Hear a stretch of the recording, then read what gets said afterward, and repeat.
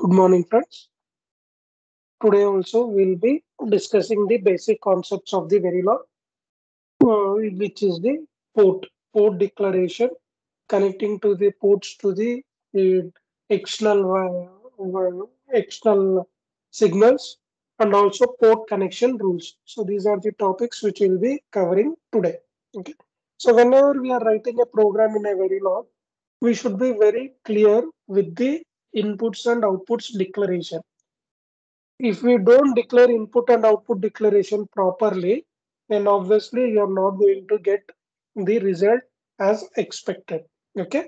So that is why this plays an important role. Okay.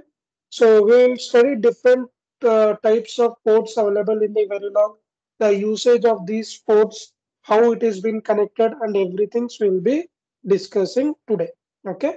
So ports provide the interface by which a module can communicate with its environment. For example, the input-output pins of an IC chip are its ports. The environment can interact with the module only through its ports. The internals of the module are not visible to the environment. This provides a very powerful flexibility to the designer.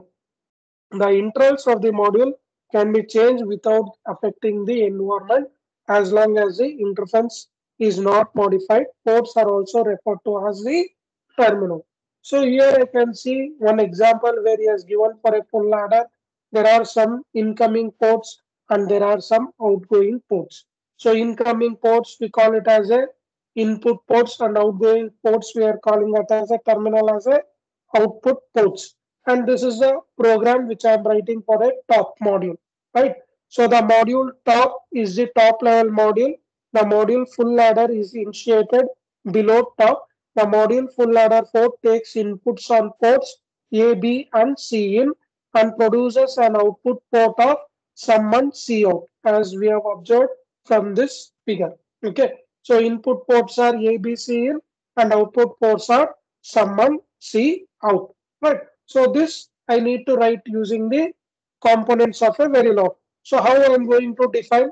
So I'm going to write module then full add for. So what are the variables I'm getting? Sum, C out, A, B, C in. Right.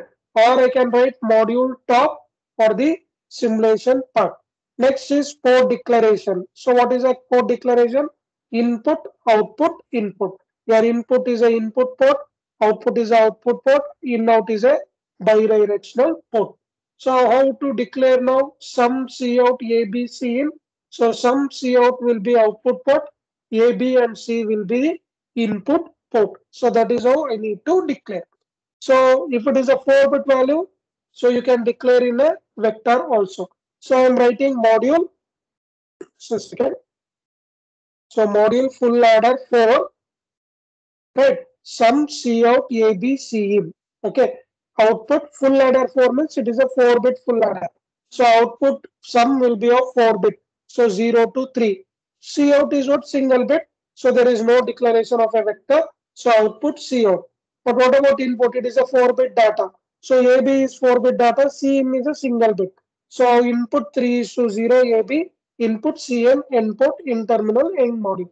See here in this block diagram, you can observe that carry out of the first module of full ladder, carry out of second module full ladder, carry out of third. So those three will be declared it as a wire. That is not presented here. So that also you should keep in your mind. Okay. So note that all port declaration are implicit declared as wires in Verilog. That those if the port are intended to be a wire, it is sufficient to declare it as a output, input, or in-out. Input or in-out ports are normally declared as wire. However, if output ports holds the value, they must be declared it as a register. Right. So port declaration for this D flip-flop also you can see module D flip-flop Q D clock reset. Q and Q is the output, D clock reset are the input. So Q value, output Q, register Q, declare it as a register, input D clock reset. So this is one more example N module. This is how you declare the outputs and input for a D flip-flop. Right. Then port connection rules. Right. So for input, how you need to connect, for output, how you need to connect. for the in out how you are going to connect. So to explain that one, there is a concept called as port connection rules. Okay. So one can visualize a port as consisting of two units, one unit that is internal to the module and the other that is external to the module. Okay. The internal and external units are connected. There are rules governing port connection when modules are initiated within other modules. The Verilog simulator complains if any port connection rules are violated. So if this connection is not correctly mapped, then you are not going to get the output properly.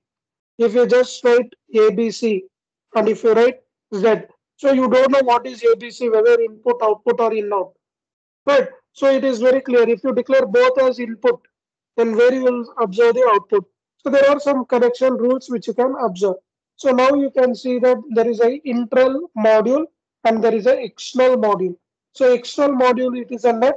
So internal module also it should be a net. Okay. External module if it is a net, the internal module can be a output register or net. Okay. External word is a register or net. The internal value can be a input or a in net. So these are some rules which we need to follow. Right. So as I said, there are multiple things which we need to follow for the connection rules. For the inputs, internally inputs must be defined always as a type net value. External, the inputs can be connected to a variable which is a register or a net. Output internally, output ports can be defined as a register or a net. Externally, output must always be connected to a net. They cannot be connected to a register value. In-out internally, in-out port must be always be of a type net. External in-out port must always be connected to a net. And one more thing, what you have to find in this connection rules is the width matching. So input is 2-bit, output also will be 2-bit. Input is 3-bit, output also 3-bit. It should be matched. Otherwise, you are not going to get any values. Now, default simulators are in such a way that if bits are not matching, it will append 0 and it will update and it will perform the operation. So width matching is also an important connecting rule. It is illegal to connect internal and external items of different sizes with when making intermodule port connection. However, a warning is typically used that the widths do not match. Then something called as unconnected ports. So if connected ports is not perfectly defined, then you will get an unconnected port error. Then there is an illegal port connection. Right, we will just observe the example. Verilog allows ports to remain unconnected. For example, certain output ports might be simply for debugging, and you may not be interested in connecting them to the external signal. You can let let a port remain unconnected by initiating a module as shown below. See here, some ABC. So there is no C out left. So output port C out is unconnected. That is the error warning which you will be getting. Illegal port connection, module top, register value, full order, FA, some CO. So illegal connection must be, output ports must be in the some module. So these are some illegal connection which you need to avoid. Otherwise, what your program will be not executed. Right. So connecting ports to the external signal. See, you are having variables that should be mapped to the external signal. Then only you are going to get the output. Otherwise, no. There are two methods of connecting between the ports and the external signal. One is from the ordered list. Okay. Connection between can be done in the ordered list. So ordered list is what? So connecting by ordered list is the most intuitive method for most signals. Their signals can be connected must appear in the module initialization in the same order as a ports in the port list in the module definition. You observe your module top register ABC in some cout. So it is in order which I am going to do. I will not miss any of the variables. That is the advantage which you have. And see in the stimulus program also it is in order. Some cout ABC in. So it is following some order. This we call it as a order list. This is the one thing which you follow. Then you will not miss any of the connection. That is the advantage of the order list. Okay. Connecting ports by name. So this is one more option, right? So like you have a carry in, you have a carry out, you have a sum, you have a input, you have a output. So these are multiple ports which are available. and these can be identified by the names. So you can write here dot C out for the C out, dot sum for the sum, dot B for the input B, dot C in for the input C in, dot A for the input A. So these are the connecting ports by the names. Then finally, hierarchical names. So all things will be written. Then these names will be given with a dot. Okay. So hierarchical name supports the design methodology. Every module, instance, signal, or variable is defined with an identifier. A particular identifier has a unique place in the design hierarchy. Hierarchy name referencing allows you to donate the thing, and it is done with the help of a dot. Some of the example of hierarchy name is followed here.